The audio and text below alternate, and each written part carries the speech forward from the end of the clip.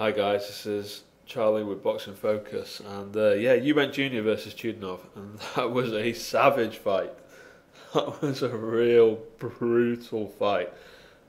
Amazing how tough Chudinov is. Unbelievable that guy is. He earns a lot of respect, I'm sure, from boxing fans across the world for for how he stood up to the onslaught, the beating that Eubank Jr laid on him. I mean, his face was an absolute mess at the end of the fight. It's just, I mean, my concern going into the fight was that Chudinov wasn't going to exploit the technical flaws in Eubank Jr.'s game, and that turned out to be the case. You know, it was a bit messy at first because Eubank Jr. was clinching a lot and holding a lot. It was a bit of a strange one because the referee basically was like, well, I'll let you hold, but I'll let him punch you to the back of the head. It was kind of I'll just let both infractions go and not do anything about it. And the fight would have been better off for the referee to have, stamped out those two things, but he didn't. He let it go on and he let it go on and on and on, and for some reason waited until a minute until the end of the fight to actually stop it, when it probably would have been best done a bit earlier. But the problem for Eubank Jr. is none of his technical flaws were exploited by Chudinov, and I don't mean exploited to the point of victory, but he needed to be in with somebody with a bit of a more technical game, I think, in order to continue on the path he needs to be on in order to compete at the very top level of the sport.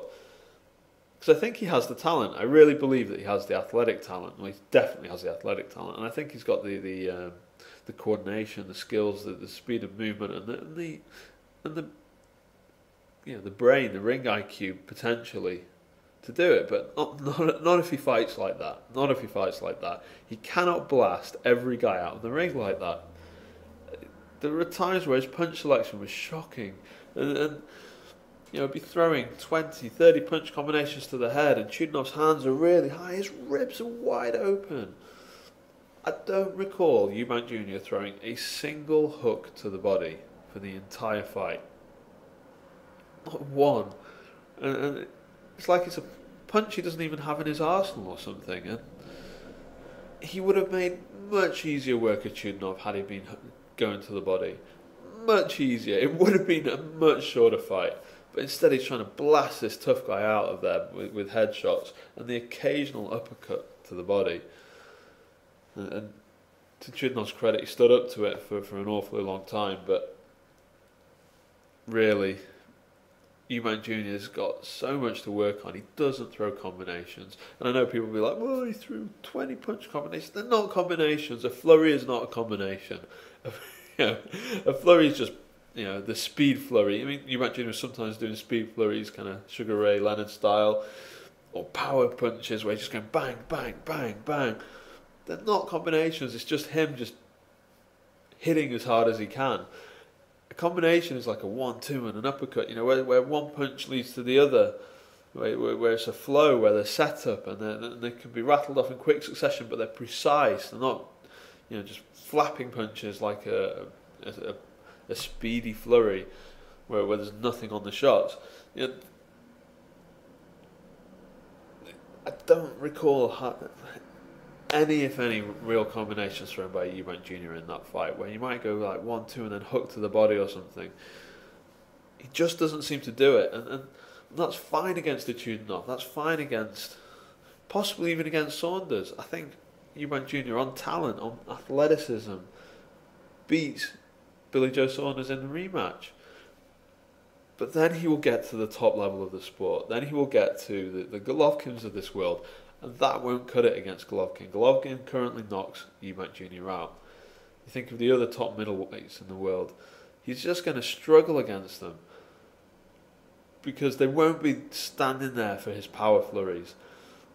And they will pick him apart when he's at times Eubank Jr.'s movement looks world class. There was a moment in that fight, on his highlight reel, where he made Chudinov miss with a series of punches whilst Eubank Jr. had his hands down. But then there are other times where he was getting caught with really basic shots because he's just kind of stood there in the pocket, just looking to unload power punches. And then somebody like, Golovkin's the easy example. Golovkin would just absolutely exploit that. Peter Quillin would exploit that. These guys will knock Eubank Jr. out unless he starts putting the kind of wrinkles in his game that will make him harder to predict, that will enable him to unlock the defences of a guy like Chudinov without just blasting at him as hard as he can for 12 rounds. I mean, it was an incredible feat of athleticism. Don't get me wrong, it was absolutely spectacular. But it was so much harder than it needed to be.